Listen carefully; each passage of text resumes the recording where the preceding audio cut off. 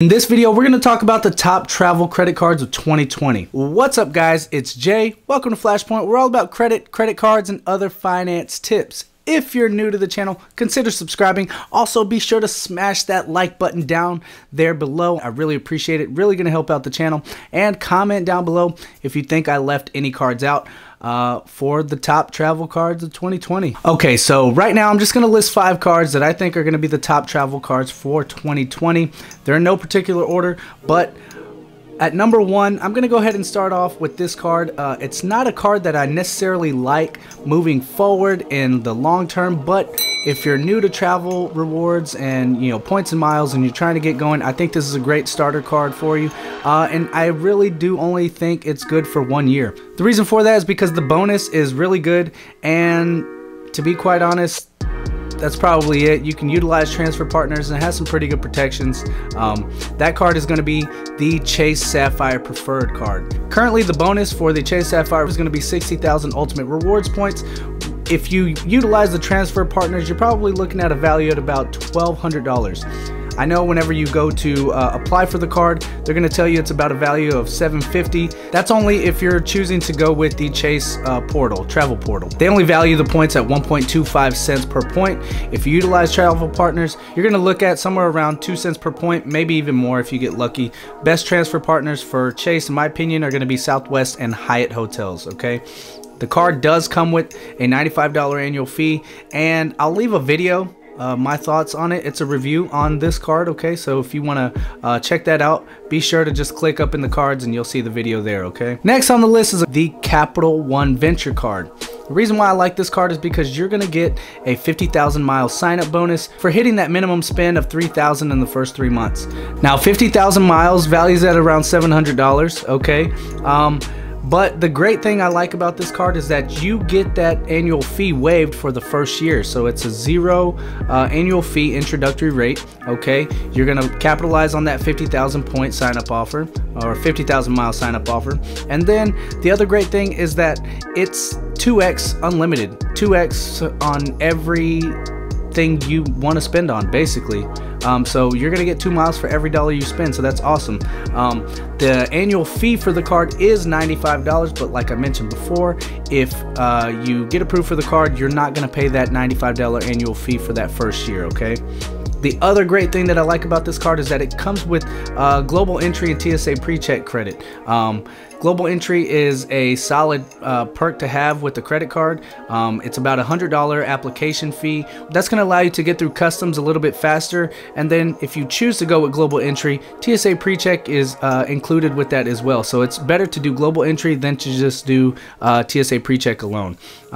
That's going to help you get through the airport security a little bit faster. So I definitely recommend going with global entry, and it's going to be free for you if you choose to put that application on this credit card. The next card on my list is going to be, wait for it, the Chase Inc. Business Preferred card.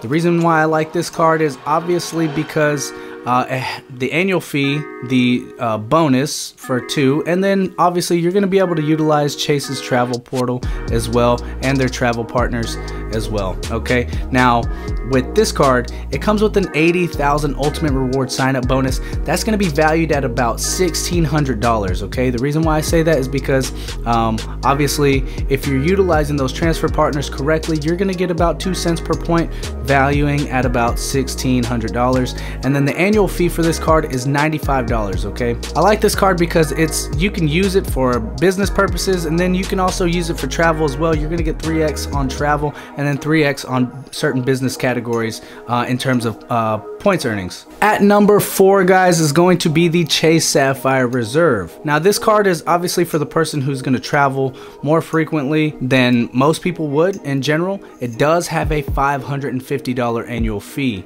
Now lately I haven't really had a great feeling towards the Chase Sapphire Reserve, just because of how Chase went about trying to compete with American Express. They added Lyft Pink, they added DoorDash credits, things like that. I really feel like those those benefits added to the card and then raising the annual fee an extra $100 is kind of insignificant, and I really feel like they didn't really add any value to the card. to justify that, you know, $100 increase in the annual fee, okay? Because I really don't think that Lyft Pink matters much, and I really don't think that DoorDash really matters much, to be quite honest, okay? But this card does come with a 50,000 point sign up offer, ultimate rewards points. You're also going to get that $300 travel credit, and then it also does come with lounge access like priority pass, and then finally you're going to get that global entry credit as well with this credit card. Now the $300 travel credit is pretty broad, so it can be used on virtually anything. Every time you put spend on something, and basically what's going to happen is Chase is going to automatically apply a portion of that credit. Now with this card, you're only going to get 3 points for every dollar spent on travel and dining. Other than that, it's only 1 point from then on out, okay? Chase also does have really good protections. And I'm not going to go over all those protections, but you know, if you're interested in the card, feel free to click the links down below and look at the offers that are on my page. And you know, you want to apply for the card, feel free to do so. It would really help out the channel. Now with that bonus offer, you're looking at about $1,000 worth of value, and if you add the, you know, if you add the travel credit, $300, you're looking at about $1,300, and then if you add also the global entry credit, you're looking at about $1,400 worth of value. Then you know, in that first year for sure. And finally, guys, this is a card that's actually started to grow on me lately. I've been thinking about it for quite some time. You know, I haven't decided on which version I'm gonna apply for. If I do decide here in the future, this card is definitely geared towards the more luxurious traveler. This card is actually gonna be the American Express Platinum card, okay? Now, this card also does come with a $550 annual fee, and currently, if you're looking to sign up for this card, you're gonna see a 60,000 point sign up offer. That's good, but it's not necessarily great. Been notoriously known for switching up at an instance in terms of the bonuses. They usually offer higher bonuses. You just have to kind of wait around for them. But if you don't want to wait and then you don't want to get that 60,000 point sign up offer, I definitely recommend you search for the offer in incognito mode on your browser, and you will find a 70,000 point sign up offer, okay? This card is great. You're going to get 5 points for airlines and prepaid hotels, okay? Other than that, you're only going to get $1 spent. The thing I like about this card is that it comes with a lot of benefits. Like, you're going to get gold status with Marriott and Hilton.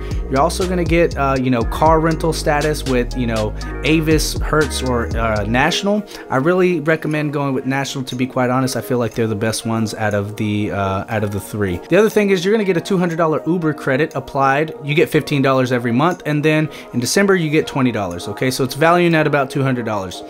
You're also going to get a $200 airline fee credit. Now this is going to go towards incidental, something like checking bags, possibly seat upgrades.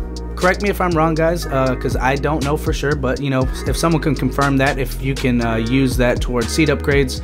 And then also if you want to buy anything on the plane, like, you know, food, drinks, you know, anything like that, okay? The other great thing is that you're going to get a $100 Saks Fifth Avenue credit, and that's going to be dispersed in 2 segments. So you get 50 in the first 6 months of the year, then you get 50 in the second 6 months of the year, okay?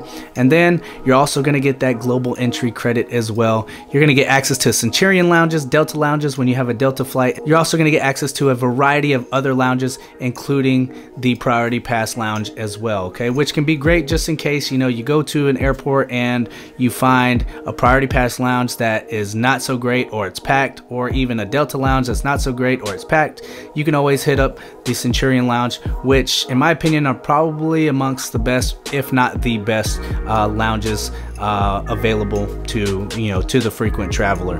Now the Platinum card and the Reserve card are great cards, okay? The only issue I have with Chase's Reserve card is that I feel like they dropped the ball whenever they tried to, you know, compete with the American Express Platinum card, to be quite honest. That's just my opinion.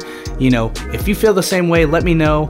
Let me know if there's something else I might have missed, but I just feel like they dropped the ball. I feel like they increased an annual fee and really didn't provide much value in terms of their card membership, okay? So I really do feel like they dropped the ball on this one. So but I still would recommend it to anyone who is looking to get a significant amount of value from a credit card if they're going to pay a high annual fee. Okay, now if you guys would like to apply for any of these cards I mentioned in this video, feel free to go down into the comments. Feel free to go down to the description and click on the links in the description. They're really going to help out the channel. I really appreciate it if you guys get approved. If you would apply using those links, I would really appreciate it. They're going to help out the channel tremendously, and it would be greatly appreciated by me. And yeah, thank you guys. But other than that, that's going to conclude today's video, guys. For more video updates, hit that subscribe button. If you found the information to be helpful, give this video a thumbs up. I really appreciate it. Share it with your friends. Drop a comment down below to let me know if you agree with this list. I mean, it's not necessarily a top 5 list, but it's a list of a few cards that I think, you know, are the best for 2020. If you would change it up, comment down below. Let me know, what would you add in there? What would you take out in terms of this list? I'd appreciate it. All right. Also, don't forget to hit that bell notification so that way you guys can stay up to date for whenever I drop my next video. All right. Be a good person. Be safe. Be smart. And remember, credit is your life. And I will see you guys in the next one. Peace.